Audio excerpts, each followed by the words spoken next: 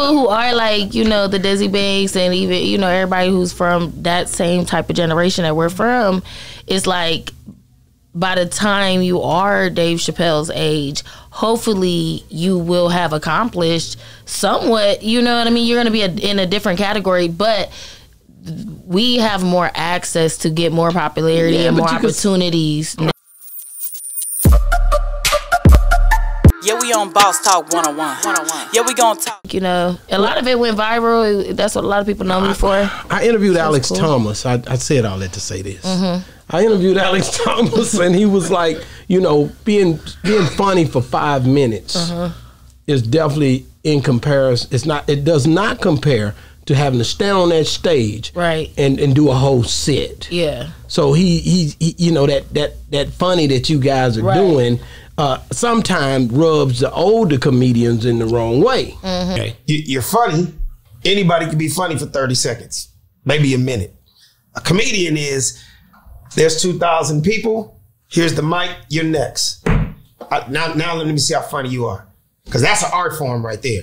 You get up there and entertain those people for 20 minutes, a room full of 1,000 strangers, and you kill them. Oh, more power to you, but you're a comedian. Yeah. Amazing. Good job. Right? But a lot of these cats, the social media guys, it's almost like, I hate to say it, Insta. It's like Insta famous.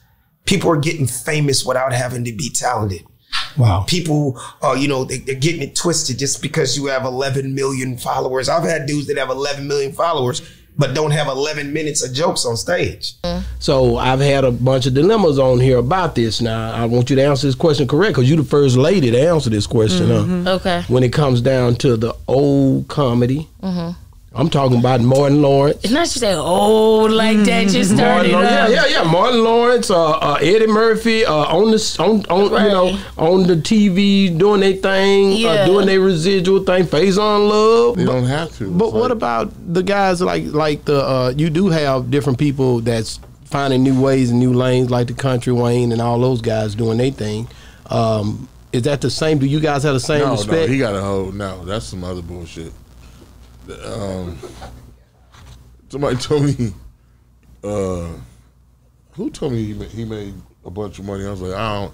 On Facebook and Instagram, Reels and all that pay money. He makes some good. All of these cats versus the new, which is the Kountry Wayne and all of these other guys, the Desi Banks, the Bubba Dubs, okay, these are two different worlds. In comparison to one another, which one do you think, you know, bringing in that cheddar is the better way to go in this day and time?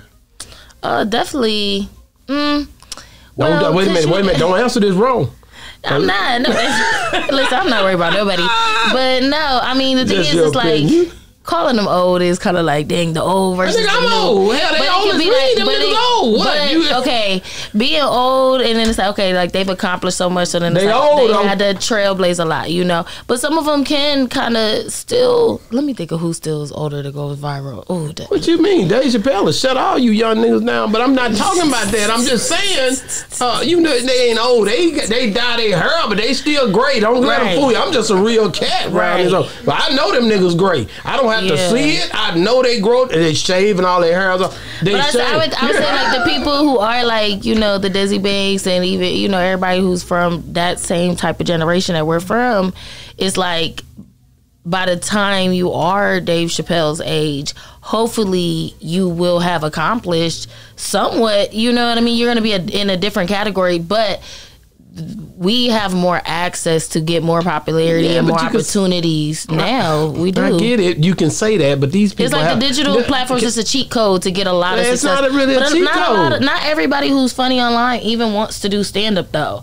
And that's the thing. A lot of stand-up comedians who are older, as you say, they do try to gatekeep, you know. But the cheat code you talking about is not really a cheat code. They not. It is. Yes, it is. Yes, it is. What are you talking about? When Faizon them on here, they talk about hold on, let me talk. Residuals. When you look at older people, the Will Ferrells, all these old comedians, they getting checks from old chicks. Right. So you talking about from TV shows that they did? All the stuff that they did. If it's but not from stand-up. Even if it's stand-up and it's one that they went on HBO or something with, they still get residuals. Okay. Now, don't try to educate. I'm old. I know about this. But the thing is, though, I mean, Wildin' Out has residuals, so a lot of these comedians my boy, Carlos. He was on there. Yeah, so, you know, they have very good residuals. Well, you know, I don't know about that. I heard different. See, now you talking in my lane again. You know what I'm saying? Okay.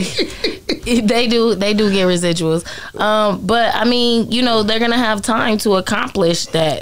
And earn the residuals. But when I say it's a cheat code, I mean like people who have a digital following do stand up for a year, and then I see them headlining theaters with, you know, 10,000 people in, and the people opening for them are some really well-trained, you know, veteran comedians, but they're opening up for, I won't name names, but they're opening up for digital, you know, people who've been doing stand-up for 320 days. And now you're headlining, and it's like, damn. And a lot of time, you know, but then you keep doing it, you're going to get better. You're going to get better.